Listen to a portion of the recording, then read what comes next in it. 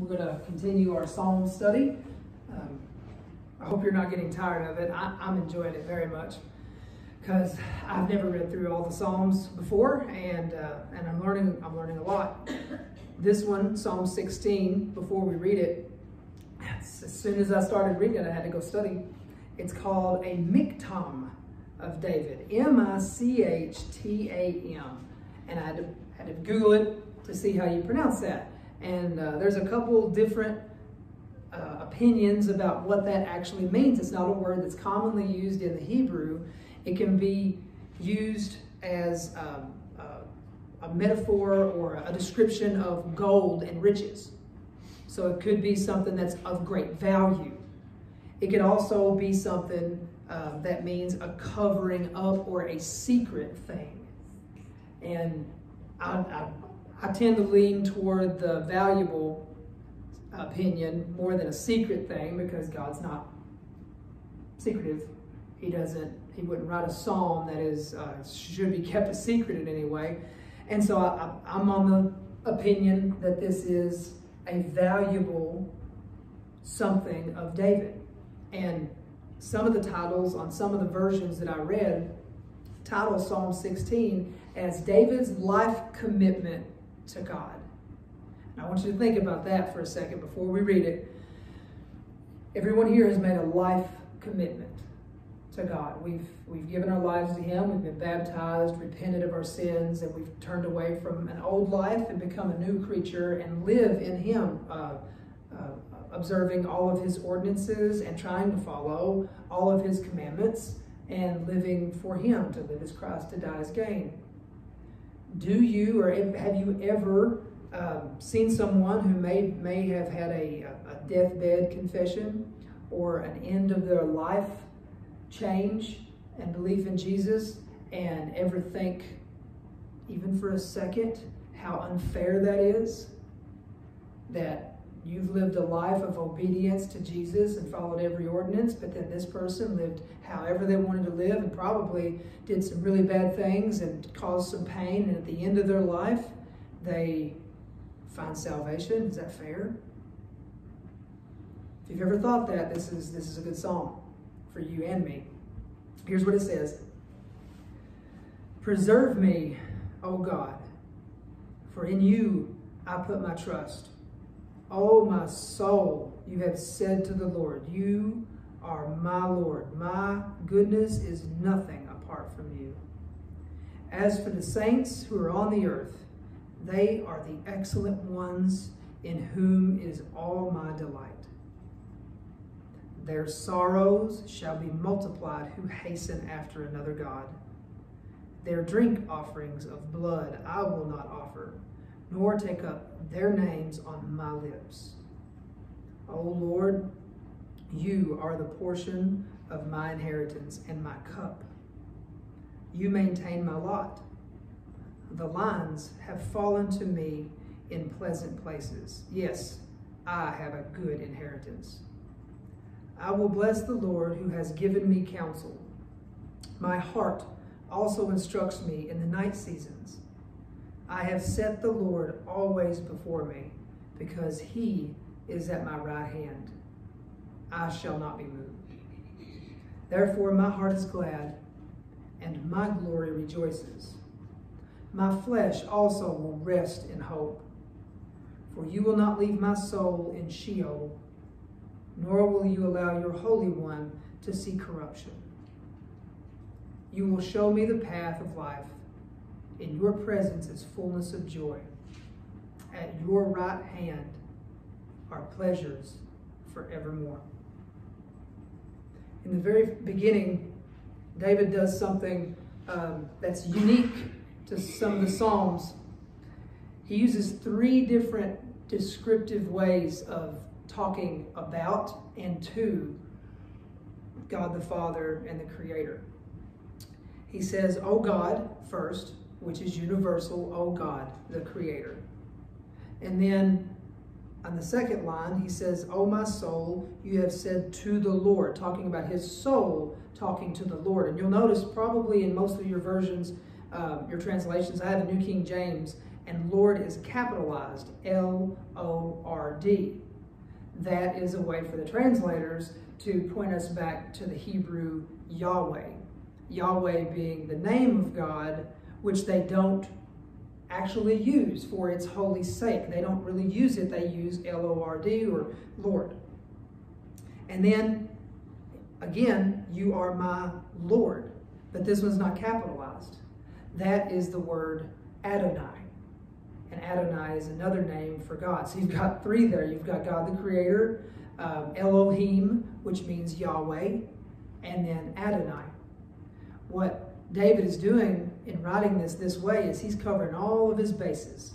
In the very beginning, he's letting everyone who's going to read this or hear this know who it is that he puts his trust in. He is not going to leave that question. It is not any other God, any idol, any universal, any other deity but Yahweh, Adonai, Elohim, the God of Abraham and Jacob and Isaac and his fathers and his fathers and his fathers. He didn't leave that for question. He says, you are my Lord, my soul. You have said to the Lord, you are my Lord. David was a poet, and he was able to really put out what he was feeling on the inside, which is something that a lot of us struggle with. It's hard to put into words how you really feel, especially when you're grieved, especially when you're worried. It's really hard to say what you feel without offending other people. For somehow, when I'm grieved or I'm worried about something, that sometimes takes away from, some people may think that my faith is lacking, or people may think, well, don't you trust me? I'll help you get through it. But if I'm pouring my heart out, that's just the way I feel. So we can't always control the way we feel. And it's okay to have feelings. Feelings have nothing really to do with faith. We learn that from David. David is constantly pouring out his heart and telling God that he feels abandoned or forsaken or troubled. But that's not to take away from the faith that he has. It's just to say he's feeling that, although he is faithful. He says right here, I will put my trust in the Lord. But then he goes on, he says, my goodness is nothing apart from you. He realizes that there is nothing that he can do to please God, that any goodness that he might have only comes from God. There's only one way to have any kind of goodness, and that's from him. And we know that. We've been taught that. My righteousness is as filthy rags. All of us have sinned. All of us have fallen short of the glory of God. We all know that. But yet we don't really live that way. See, we live as, when we make a life commitment to God and to Jesus, we live in a way that says, I'm not better than anybody who's not saved, but I'm more enlightened. I'm saved and you're not. How blessed I am and how pitiful you are. Oh, I wish you could come to the saving knowledge of Jesus Christ that I have. And for those that are legalistic and believe that they have some kind of inside knowledge or a better understanding of a scripture than anybody else has, like everybody else, everybody believes that, but they got that one part wrong, that one part. And I can point to 2 or 3 different denominations that believe that that one part is the most important part. I'm not talking about the same part. They have different parts. Everybody from what day you should go, or when you should be baptized, or do you get baptized, or do you take communion, and is the communion, does it truly become the blood of Christ when it goes into your mouth? There's people that believe that. People that handle snakes. And that's a thing. We get caught up in how I'm doing it, and if I'm doing it this way and I interpret it this way, you have to be wrong because I'm right. And it ends up becoming the exact same thing that happens in this world with most things. It's not necessarily about the point of the matter. It's about me being right. It's about me winning that argument and proving that I'm right about something. If I'm right about something that you are deathly wrong about, and it saves your soul, then that's fantastic. But if I'm right about something that doesn't matter and I fight you tooth and nail until you turn away from the faith, You turn away because I left a bad taste in your mouth, because I tried to drill this one thing into you and you just give it up. I became a stumbling block, and even worse, a jackhammer that pushed you away from Jesus. And what did it do? It did nothing. How would you feel if someone told you the reason they don't come to this church is you? What if nobody told you? What if there are people that are out there that won't come to the church just because of an experience they had with you? It's not Jesus they're not trusting in, but they're not trusting in Jesus because they know you. And if you trust in Jesus, it's not for me, because I'm not with that person. That thing that we have, nope, I'm not going to go anywhere he goes. She goes. I wouldn't want to be that stumbling block to anybody. So, back to my first question. If you make a life commitment to God and you spend 50 or 60 or 70 years in His service, and someone at the end of their life, in the last 2 years or 2 hours, are saved, how is that fair? The truth is, David knows. David's telling us right here that you and I are better for it, for having given our life over to Jesus, that we are actually the blessed ones, not the person that was able to do all the wretched things that this world says is okay to do, not the person who was able to live in sin all their life. Because for most people, coming to, well, two things. First, there are a lot of people that come to Jesus, or believe they have, because they've said a prayer in a moment of weakness, or some preacher or revival, or some emotion that they had some kind of emotional response to a concert or a thing, and they believe that they've given their life to Jesus, and they walk away the same person, but they have Jesus in the back of their pocket, and maybe they even attend church a little bit, but they never truly change, because nobody ever really emphasizes the change. That it's not a magical lightning bolt. It's not. Some people might have a true Paul or Saul on the road to Damascus conversion, wham, happen, where they see the light and bammo. And that's awesome. Mine wasn't like that. And I'm not just going off my experience. I've heard a lot of other people say that too. It's a gradual thing. It's something that you get pulled. You definitely feel the Holy Spirit pull you. You definitely feel that. And you get pulled toward it. But like we've talked about recently in a couple other messages, it's not about what it does for me, but who I become because of Him. And that's the part that a lot of people don't realize. It's not something that you do for what you get out of it. That's why as soon as you become saved, everybody tries to put you to work. It's because it's not about what it did for you. It's about what He's going to do through you. Now you've got a purpose now. You've been saved now. And now that you're in this family, you got to pull your weight. And you've got to learn. And it's a progressive thing. So David talks about in verse 7, I will bless the Lord who has given me counsel. My heart also instructs me in the night seasons. I have set the Lord always before me, because He is at my right hand. I shall not be moved.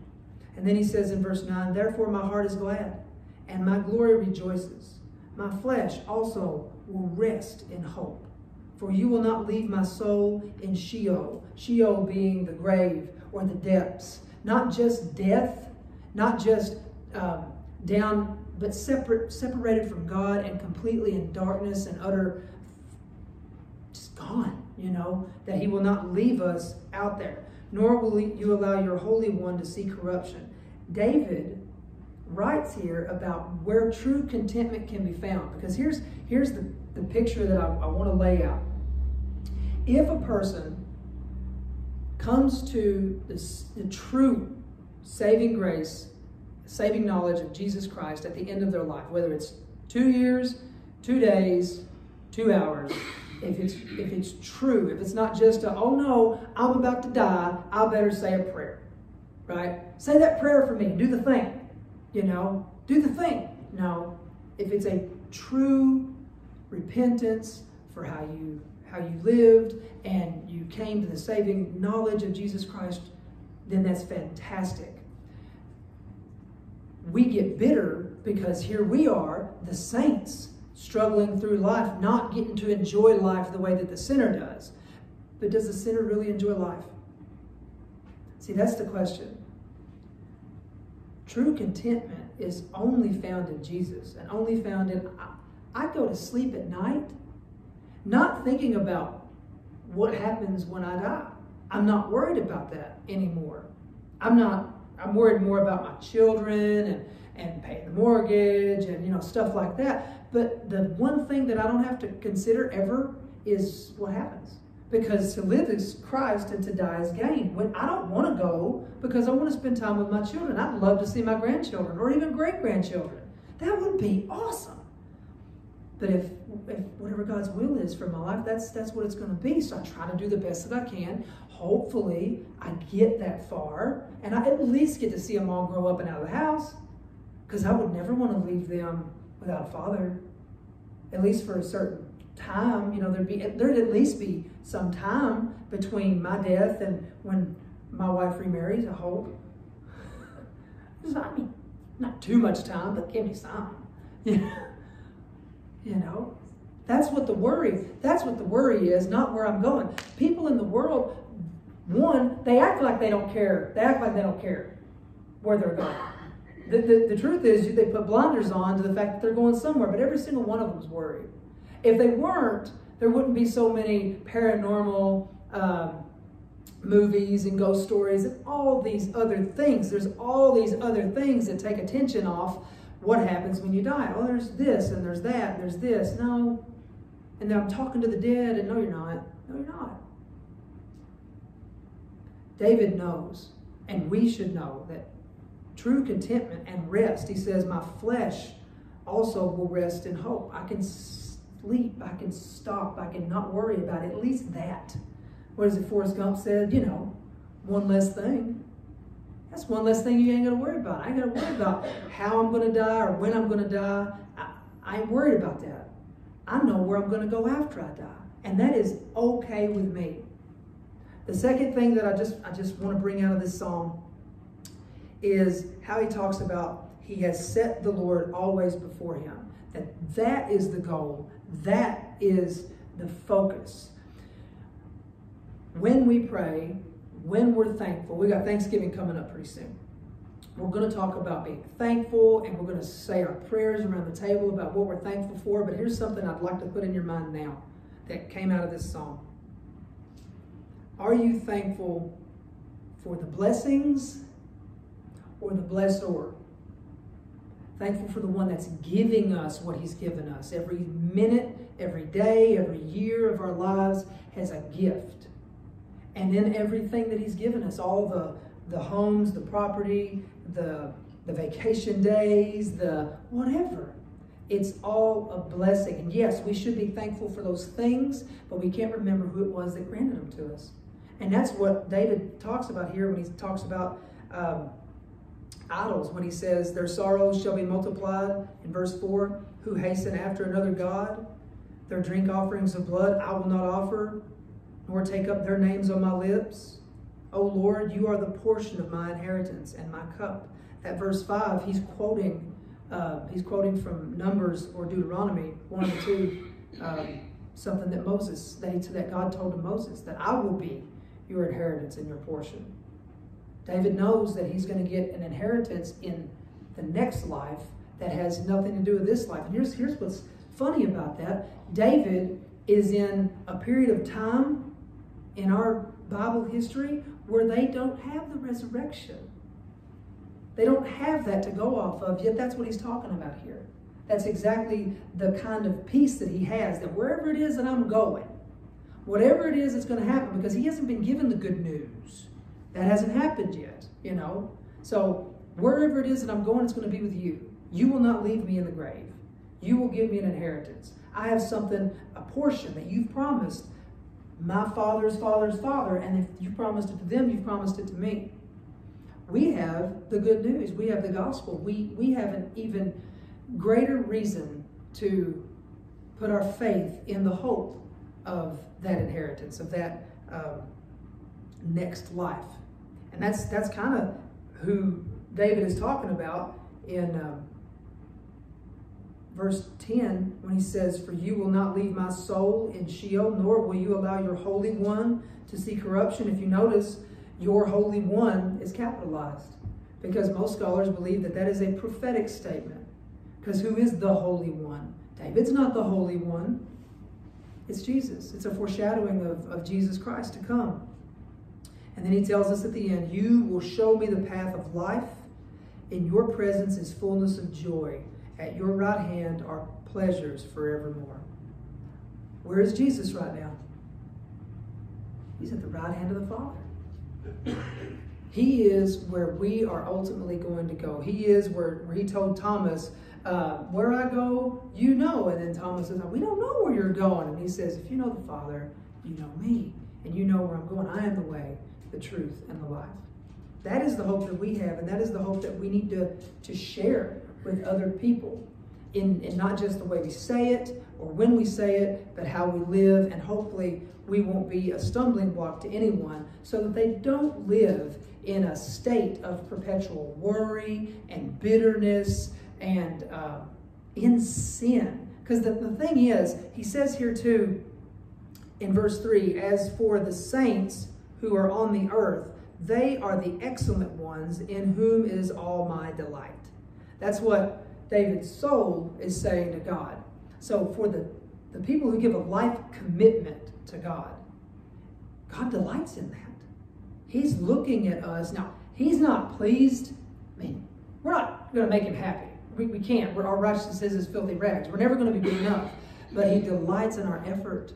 He delights in knowing that we're part of his family. He delights in our worship, in our song, and he delights in when we try to do his will, when we share the good news with someone, and if it brings someone in to the faith. And what we got to do a lot of times is put ourselves aside and get people to come through the doors, get people to come in, not be a stumbling block or a place that they see as a family. It is a family church, but no, I can't go there because those families go there, or I dealt with these people, or oh, they got that weirdo preacher, or we need to try to be a place that's open to anyone to come in. Why don't we try to do that? But we have to invite them too. And then we live in a way that I'm not beating you to death with the gospel, but I am going to tell you about it. And I am going to say, well, all right, God bless you. Or thanks be to God for everything he's given me. Thank Jesus that he gave me that church. You ever come to church down at Tilden? Man, you'd love it there. I mean, it's just a good place. Little stuff like that. And plant those little seeds, and that's what we're supposed to do. So it's funny that we'll end with the first verse. In the very first verse, it's David telling us that it's in God that he will put his trust in everything. And we know David's life was up, down. So when he writes stuff like this, he never swayed, he never steered away from putting his trust in God. Even when he failed at his worst, when he was called on it, he dropped to his knees. He said, you're right. He never turned away from God and said, just forget it then, forget it. I'll just worship these pagan gods because they say what I did was okay. He never did. He always put his trust in God. And it's like we were talking about just earlier. God's in control of everything. Everything that's going on, everything that's going to happen. It may not go the way we want it to. God's in control of it. He may not steer us down the path that we want to go down. God's in control of it. Especially if you let him be. Especially if you give up and submit. That's where true contentment comes from. Is I don't know what you're doing right now, but whatever it is, I trust you. Like Paul and Peter would have said, I don't want to die this way. But if this is what you want to have happen, okay. Like the martyrs in the 200s and the 300s that built everything that we stand on. I'm sure they didn't want to die the way that they did, or live in secrecy the way that a lot of them had to carry on the church. But they did, because that's the portion that God gave them. But they had an inheritance, and they put their hope and faith in that. And so should we. If you would go with me to the Lord in prayer. Heavenly Father, we thank you for being our blesser. We thank you for the blessings that you give us, but more so we We want you to know that we put you first. We continually seek you and we put our trust in you. Whatever it is that you're going to do in our lives individually, in this church collectively, in our nation, and ultimately in the world, we pray that above all else, your will is done over ours. We may not understand it. Many times we may not even agree with it. But we want you to know that we understand you are in control of everything. And we allow ourselves to submit to you in it. Whatever it is you have for us to do, whatever purpose it is, we'll do it gladly. We pray for those who are mentioned here tonight who are sick, those that are battling the coronavirus, those that have been seriously affected by it. We pray that that your will be done in all of it. It's in Jesus' holy name we pray. Amen. God bless y'all.